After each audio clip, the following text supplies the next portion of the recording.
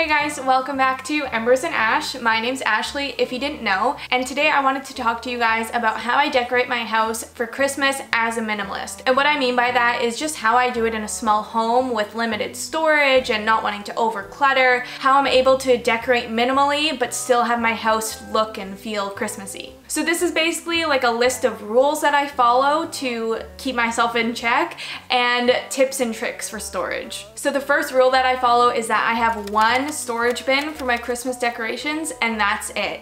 If the bin is full, then I can't buy any more Christmas decorations because I have nowhere to put them. So this rule really helps me manage my decor purchases because I'm the kind of person that, you know, I love Christmas and I would love to buy more and more decor items, but I can't because I have a limit. But then that begs the question, how do you decorate your house fully with limited storage?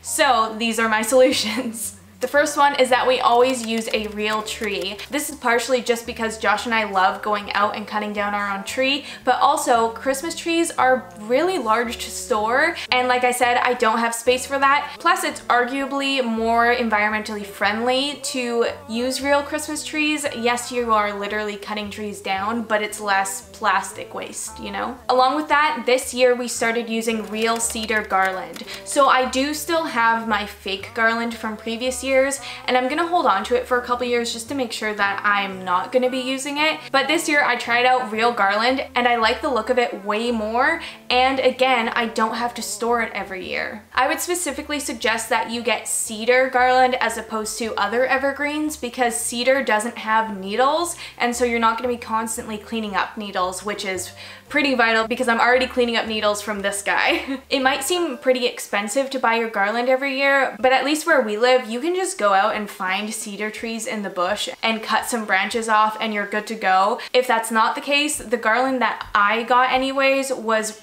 pretty cheap, so it's not that much of a financial burden. So I have a bit of a theme here about using real items. The next real item is real candles. So in previous years, I would use the fake candles that have the flickering light in them, and they're really cool and they're nice because you can set them on a timer, but storage-wise, it just didn't make a lot of sense because it took a lot of space up in my bin. So now I use real candles. I don't buy any of the like Christmas scented candles. I never buy any scented candles. I just use the plain white cylinder candles, and I use them pretty much all year round, so I don't have to store them away. They stay out for use. My next rule is that I limit myself to buying one tree ornament a year. I already broke this rule this year, but it was an accident. I bought a picture frame ornament for Rook for his first Christmas a while ago and then forgot about it and bought a second ornament, but I'll forgive myself. This again is just helping limit the amount of stuff I bring into my home, but it still allows me a little bit of freedom to get something if I do really like it. The next rule I follow is to only decorate one room in my house. And this is basically just because my house is so small that I don't need the whole house decorated to feel like the house is decorated. So if you watched my Christmas decorate with me video, you'll know that I basically just decorated my living room and that's it.